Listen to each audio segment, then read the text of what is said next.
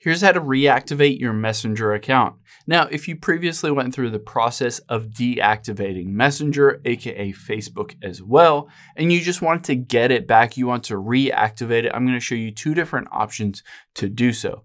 Now, one nice thing is I like to use Instagram to reactivate it because ultimately you don't have to enter in your password or username.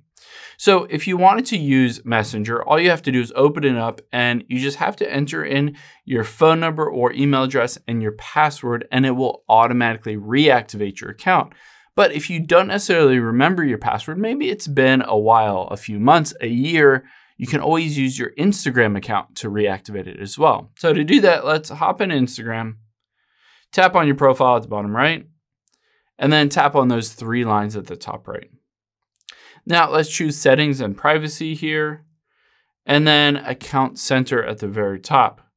The nice thing is, even though you deactivated your Facebook and Messenger accounts, it still is in your profiles at the very top. All you have to do is tap on profiles, and then you can see here Facebook is deactivated. Tap on that. Of course, Facebook is tied to Messenger, so all you have to do is reactivate your Facebook account, and that will also reactivate your Messenger account. It's the exact same thing.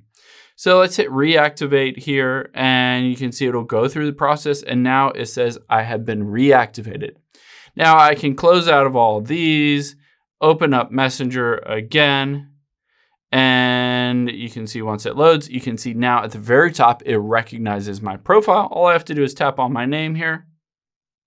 I can hit not now, and I'm back in my Messenger account without ever having to enter in a password. Hope this helped. If you have any questions on that, leave them in the comments down below, and I'll catch you on the next one.